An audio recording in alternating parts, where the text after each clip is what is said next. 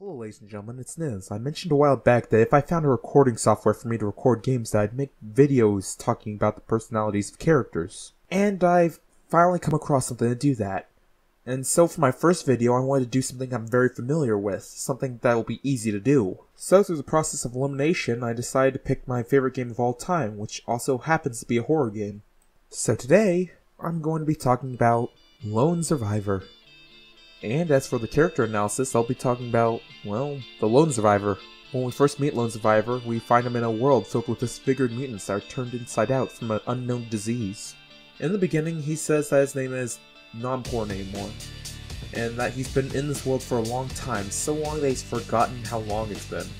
I used to think they forgot his name too, but that was disproven near the end of the game. I'll tell you right now, you never actually do figure out what his name is. Maybe he's a Sunderland. Now, if we want to gain full understanding of the Lone Survivor, we're going to have to understand the other parts of his psyche. There's the man who wears the box, the old man, and the tall white-faced man. And I would say that they've drawn the short straws in the name department, but at least they got names. For the sake of convenience, I'm going to call the man who wears the box, Box Man, and the tall white-faced man, Tall Man. Them having descriptive physical traits as their names is most likely due to the fact that they have no real appearance outside of the Lone Survivor's mind. Since you only encounter one of these characters once outside of Pill Dreams, and the other 3 times max outside of Pill Dreams, I feel like I should go over the pill system so that you have context. In Lone Survivor there are 3 pills, the green pill, the blue pill, and the red pill. All are just as easily accessible, but the green pill is the only one that you're given immediately. This is most likely because that's the pill that you should use the most often. If the green pill is taken once a day, it increases your sanity but makes you tired, so it's often used just before going to bed. Green pills also trigger a dream sequence where you talk to the box man. The blue pill makes you tired as well and decreases your sanity. But in return you meet the old man instead of the box man, which has its own benefits, which I'll explain later. The red pills are by far the most useless since they decrease your sanity but let you stay up longer. They have no dream sequences and they're pretty much useless once you get coffee, since coffee increases your sanity as long as you take 1 a day and keeps you awake. There are a few more issues on the matter, but that's not the topic of the video today. Now that you understand the pills, let's talk about Boxman. As mentioned before, Boxman appears in your dreams when you take the green pill. The first time you actually meet him is in the blue world, but he doesn't bother talking in the blue world. But he's much more willing to talk in his domain. If you're lacking food or batteries in the real world, Boxman will offer you them in your dreams and they'll appear to you in your pockets. He'll often have conversations with you, although he's rather cryptic. If you happen to answer his questions right, that also boosts your sanity. At one point he'll ask you if you figured out why he decides to wear a box over his head. If you ask because he's hiding, then he'll respond with it's not as stupid as it sounds. What Boxhead's trying to get across here is that he's the part of Lone Survivor that is hiding. The part of him that's hiding from the grim reality. He helps the Lone Survivor live a healthy life, but he doesn't have him leave his comfort zone. He doesn't challenge him. He insists to help you live a healthy life, but he doesn't insist on helping you leave this place, to go face reality. That reality being that there is no disaster. That this was all fabricated in his mind after she died. He does tell you to read your diary entries and to try to remember, but that's about it. Boxman realizes that he's probably going to figure out eventually, but he should do it at his own pace. The old man represents that Lone Survivor is withering with age. The Lone Survivor's been in this world for a pretty long time and he's dying away, and the old man's the part of him that knows that. At this rate, he'll waste away in a hospital bed.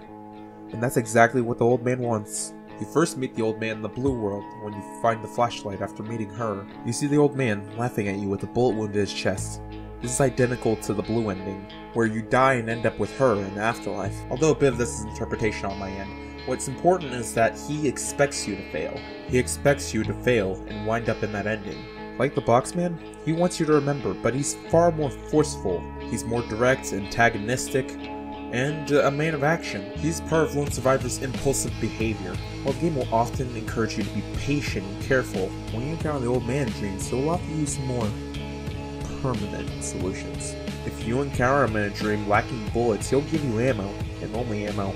Now, he's not telling you that violence is the only solution, that you have to shoot every monster, but a man's gotta protect himself, right?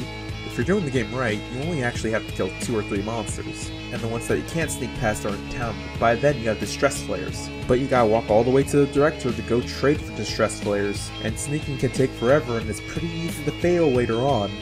Why trade your bullets for a band-aid solution? The old man encourages you to use violence as a solution. He wants you to start taking the mentality of using the easy, quick way out. Why give Hank these limited, hard-to-get healing tonics when you can just give him blue pills? They don't help him like the healing tonics, but you're getting the same reward for less effort. He has you follow this mentality in body so that you also follow it in mind. Why wake up? Why move on? Why continuing without her? It's just harder. It feels less rewarding too. Just lie down, give up, and be with her. The old man might come across as bitter, but he's not malicious. He's just very tired of this, and he knows you are. But you two aren't the only ones. The tall man's very neutral on the subject, although he makes it clear near the end that he was intending for the lone survivor to move on and survive. He says that you'll meet him 3 times, and the 3rd time is when you do exactly that. The tall man doesn't care about your mental health or how well you're eating. The tall man cares about your survival altogether. He most likely finds what's going on irrelevant because it's not in the real world. It's just your mind thinking that the world's fallen apart because yours has. Tall man represents you in the hospital bed. He looks older than you but younger than the old man. He looks malnourished and pale. He knows that one way or another your time in this world is coming to an end. In this world, the lone survivor is a bit of all these characters. Not that far from Boxman, he's trying to hide with a surgical mask. You can tell he's at his breaking point like the tall man. And you can tell how weathered he is, like the old man. And since they're all a part of you, it only makes sense that they're all working in your best interest. The Boxman wants to help you practice living a healthy life and moving on at your own pace, like she asked you to.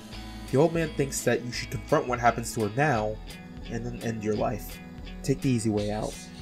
It's not what she wanted, but at least now you know you'll be happy. The tall man's more about your survival instincts. He knows that you can get through this. He knows you're strong. They all have one thing in common. They all know that it's only a matter of time before you have to face the truth. In full analysis, the lone survivor himself seems to be mostly an average Joe. Not a whole lot standing out. He's a bit of a bookworm, a self-proclaimed coffee drinker, but apparently he's a fruit connoisseur. Buddha's hand. I had to look up that one. I thought Jasper was messing with me. And I do believe he's a fan of Ace Attorney. Blacker than the moonless night, hotter and more bitter than hell itself. That is coffee. I was gonna pass it off as coincidence, but I'm a huge Godo fan, so I know that's one of his quotes. Who, mind you, was a character in Ace Attorney who woke up from a coma, realized that the one they loved died, and tried to escape it all through a mask and a new life.